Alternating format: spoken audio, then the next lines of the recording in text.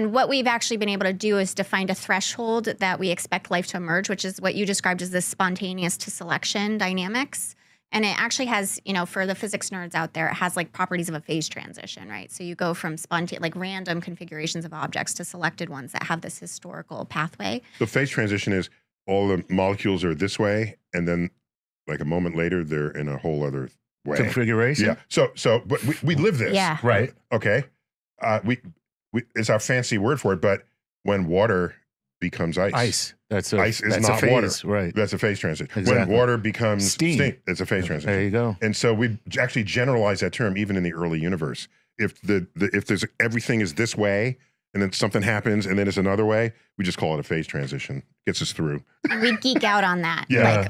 We physicists love phase almost transitions. Anything can happen through a phase transition. Right. That's right. And like spooky things, fun things, Yes. dangerous things. Yes. So I shake the Legos,